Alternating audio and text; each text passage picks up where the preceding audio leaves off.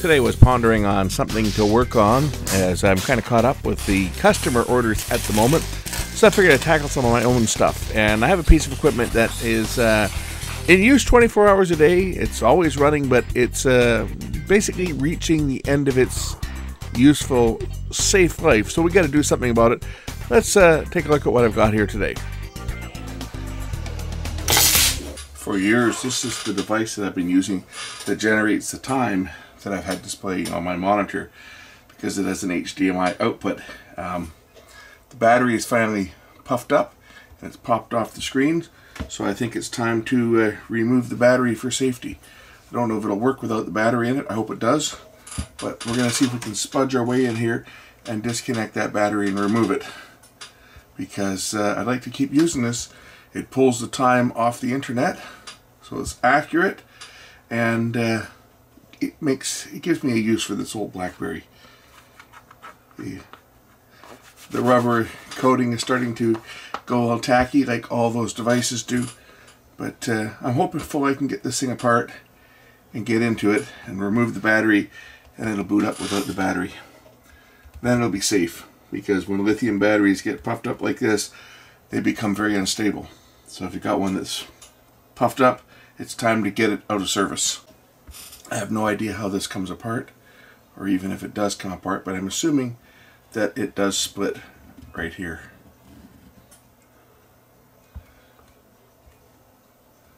There's got to be clips on here that hold this thing together.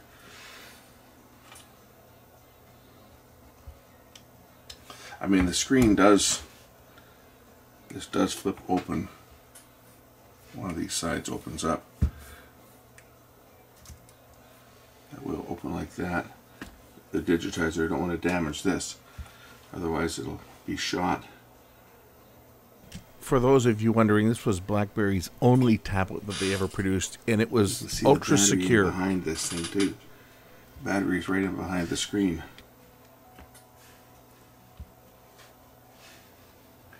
I don't know whether the screen will lift out or whether the back has to come off.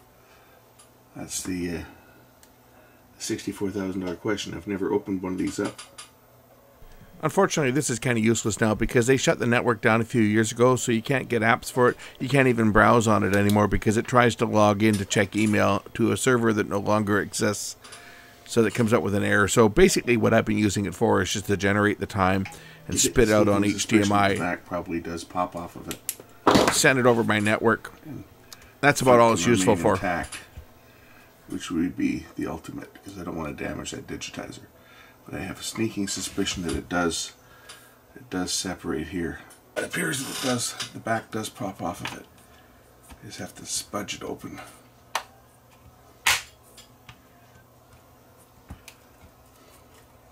It's not easy, that's for sure.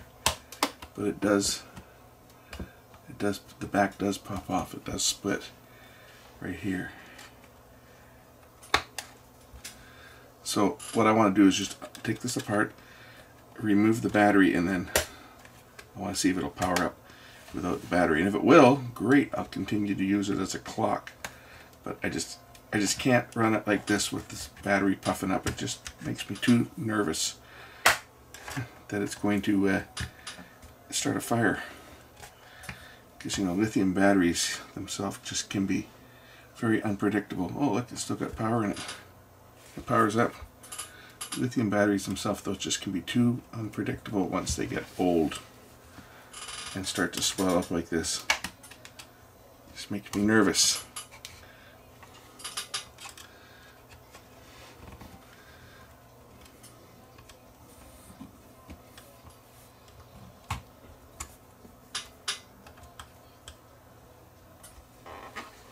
Plus the fact that the screen's pushed off of it. It's bulging the screen.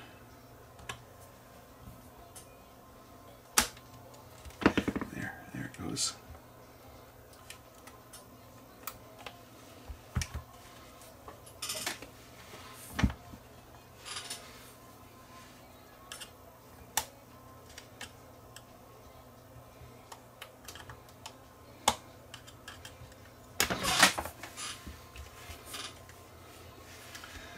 Those spudgers are never around when I want them.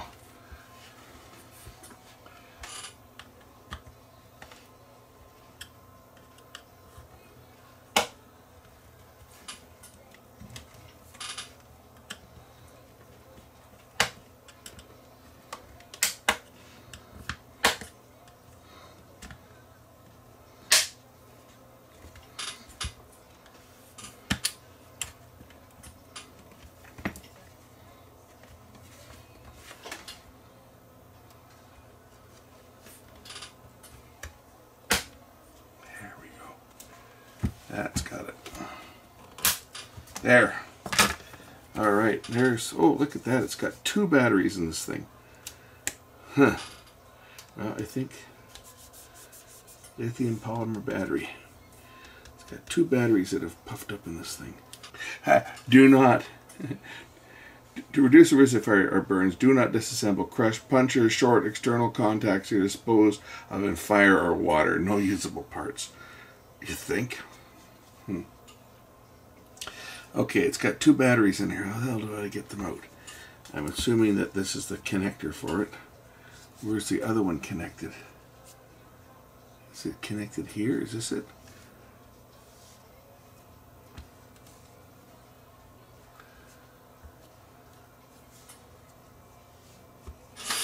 I'm assuming that that is the power connector for the battery.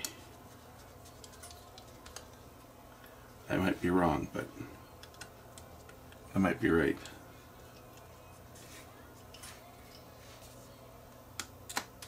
There. I think that's the battery disconnected. That battery is disconnected. I don't know what holds it in place. It's probably just stuck in here, like most of them. I might just lift up if I... Oh, there's some tape on here with an antenna. Better remove that.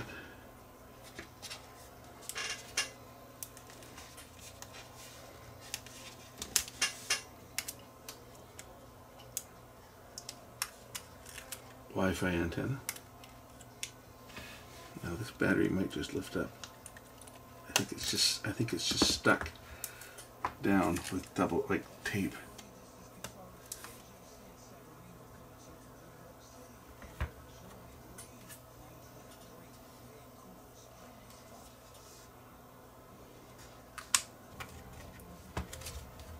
Yeah, I'm pretty sure it's just stuck on with tape like most of them, so it should just ease out of here.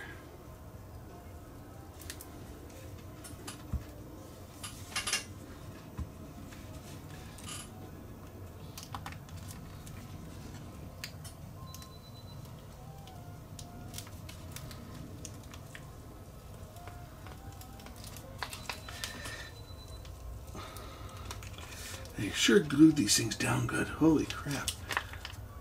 It's like...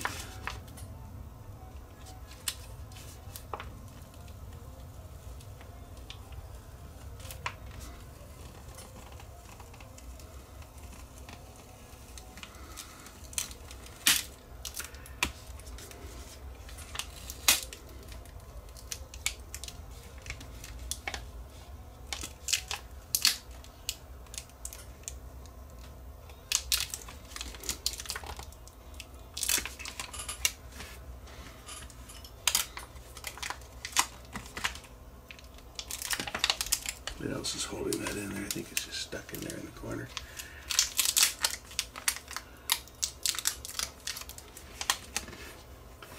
Or is it connected to the other one? It might be connected to this one through an internal connection here. It looks like there's an internal connection that goes over to this one on this side. That's what it looks like. So in that case, I'll have to lift the circuit board out to remove it.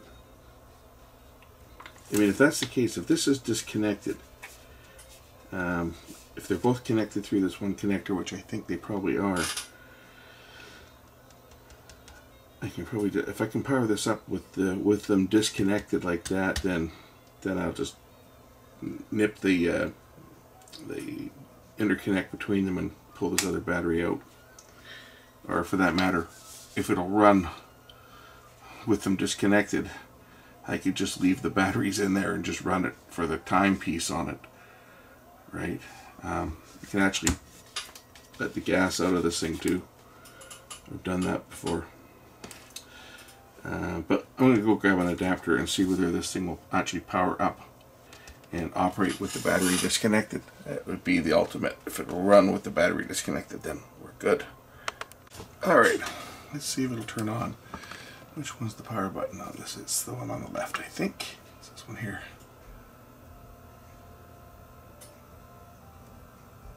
Some of these won't turn on if the battery's not connected, so it may not turn on. Should be that one there.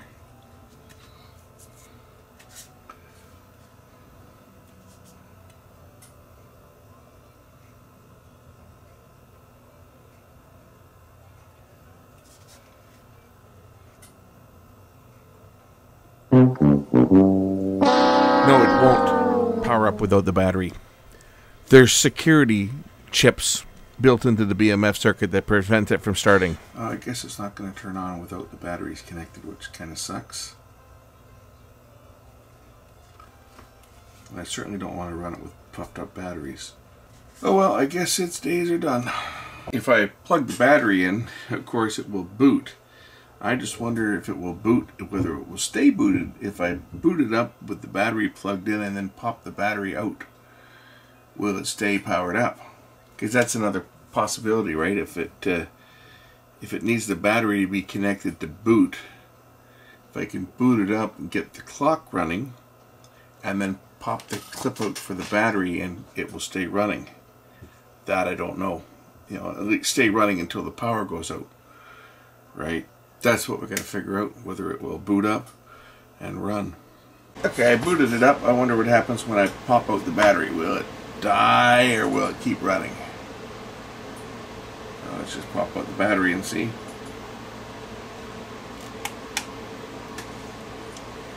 It keeps running. Well, this might be the solution. If I remove the power, obviously, it's going to die. And I don't think it'll boot up without that battery being on there, but once it's booted up, it seems like it will run without the battery.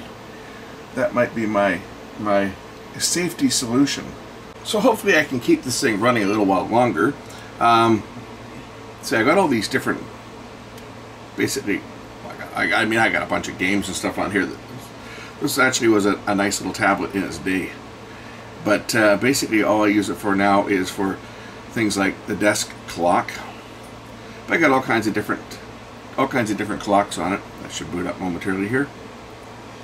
And I'll probably have to synchronize it because it's been powered down for a while there. Okay, so I've got the wrong time on it, right? Because it's been powered down. But what I can do on here is just kind of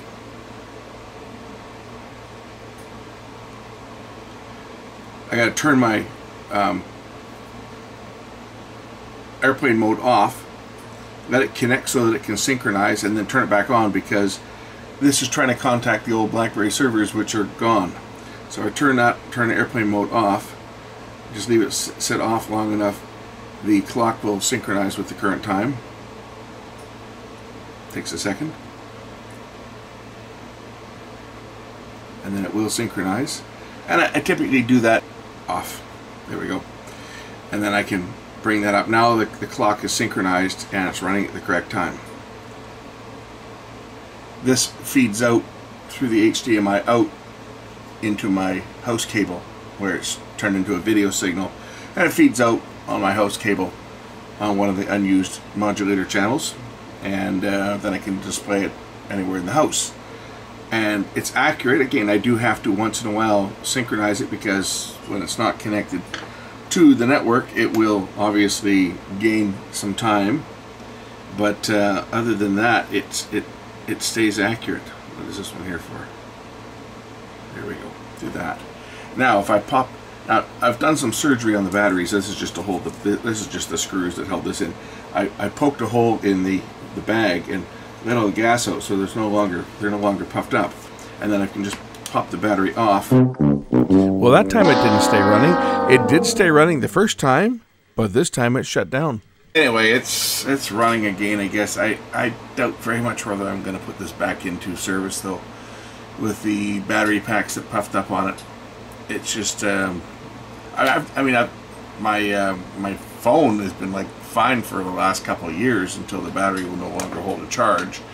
This one here won't hold a charge. If I unplug it, you'll see it probably shut down within a few seconds. Okay, now it's holding a charge for more than 5 seconds, but it will shut down. Does it tell me what shape the battery's in? It says it's charging because the battery's plugged in, but if I unplug it, it should go down very quickly.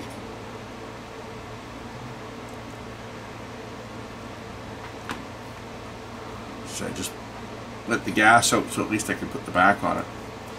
without it popping the screen off on it.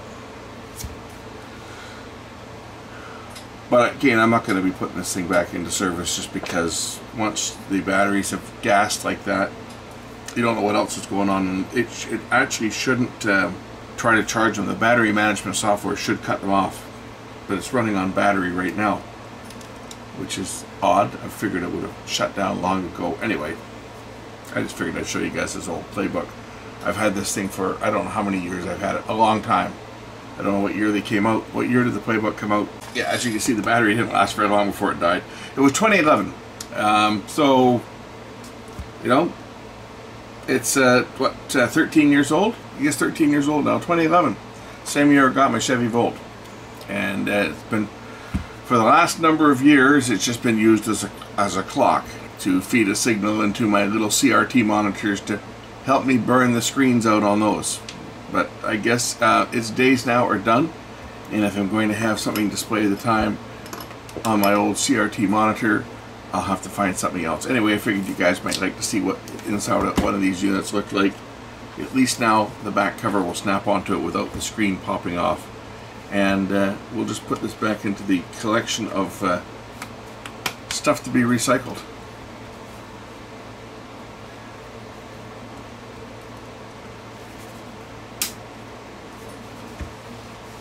Goes on like this. Goes on like that first. I think that's how it goes on. It should just, the top should just snap on.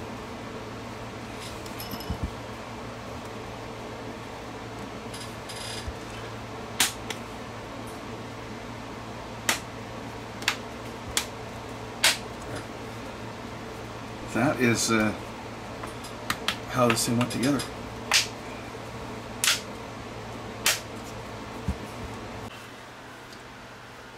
So this is my BlackBerry 10, my old Z10. This is what I used to use to display time until the battery failed on it. And for a while I just used a 18650. I cut the battery management chip out of the battery and wired it up to one of these and plugged it in. The problem is it was always overcharging and killing the 18650, so I shelved that, and I was using the Playbook for my time generator. I really would rather use this though, because this has got way more cool clocks on it, and I couldn't figure out for the life of me how to make it work. So I just started doing some experimentation. I'm going to show you what I did. It was really quite simple, but this is what I like about this one here. I can bring this. This is just the browser. If I go into where was it in? It was in miscellaneous. Yeah, look at this one. This is a. This one's cool. Watch this.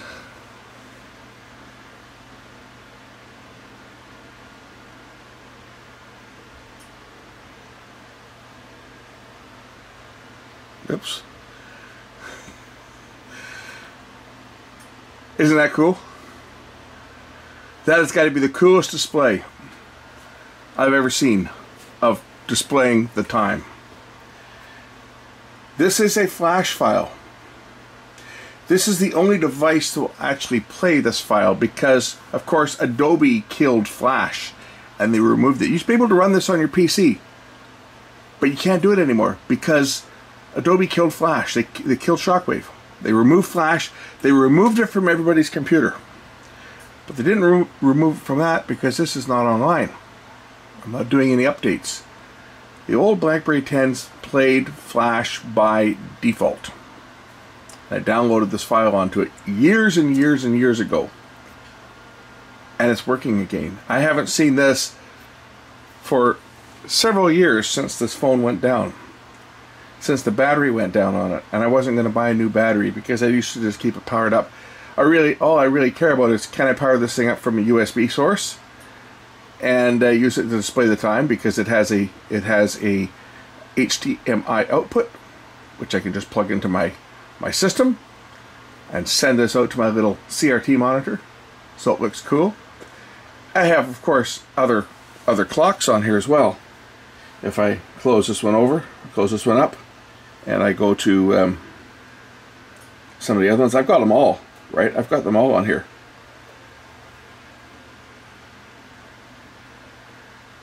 takes a second to load. Oh, that one's a different one. That one has to sit up this way, I guess. I have different ones, different clocks. Let's close that one down. Let's try some of the other ones here. Desk clock.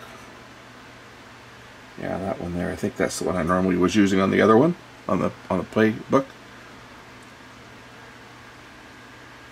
There we go. Right. Nice thing about this is it's the time is exactly correct.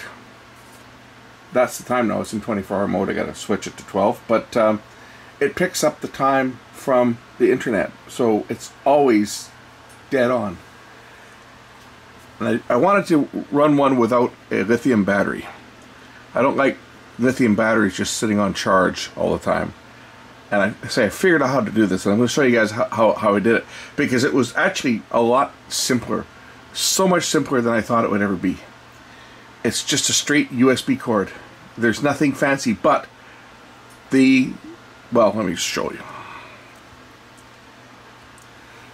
The battery management chip has to be there.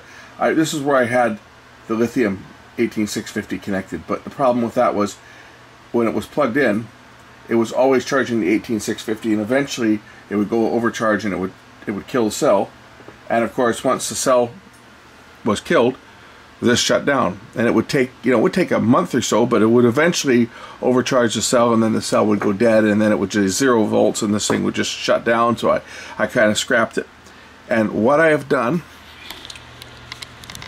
it's pretty simple.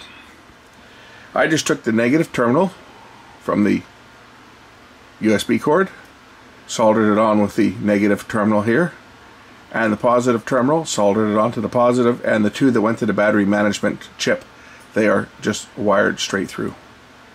So there's no battery on there, there's nothing else on there. This is just held in place with hot glue.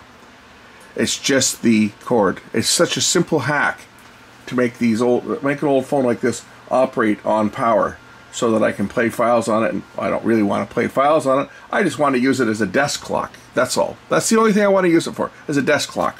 And now I can just power it up off my USB power supply. That was the simplest hack.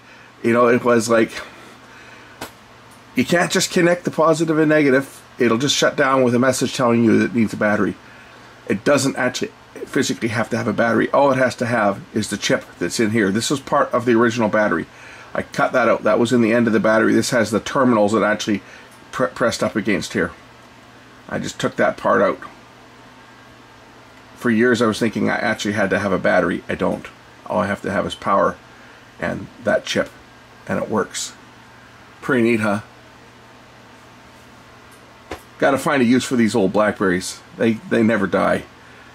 And this one here, again, because it can play the shockwave file. That clock that has the handwriting on it, I think, is the coolest one that there is. Anyway, now I can put this one back in service and be happy, as they say. The old Playbook that I showed you on the beginning of this, well, as I say, I've released the gas from the cells, but I'm not going to plug it in. It'll turn on, it'll run off power. You know, if I want to play around with it, I can. But it's something I'm certainly not going to leave plugged in all the time, because once you have a lithium cell that's puffed up like that, can you trust it? It could catch fire. It probably won't, because the flammable gas has been removed. It won't take a charge anyway. The BMS software should shut it down and monitor the temperature and everything. It should, but why take a chance? I'm going to take the battery right out and run it without a battery, then there's absolutely no chance of any problem, and that's what I'm going to do. And there it is again. I turned that monitor off earlier. Looks like it's got a bit of a problem. I'll have to deal with that, but it's back up and running again. There's what that one looks like on the big monitor. Nice big time display, accurate to a fraction of a second. And the reason I did this project was not because I want to waste more power. The power supply is already there. It's a 4-port USB power supply that's already running other equipment. So the amount of power that it draws to run the phone is negligible, as is the modulator. The modulator is already there. There's a bank of modulators, and it's part of it. It's already running. So the power consumption was already there.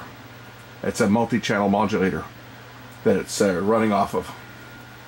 So it was already there. So the added bit of power to run a small black and white monitor is negligible.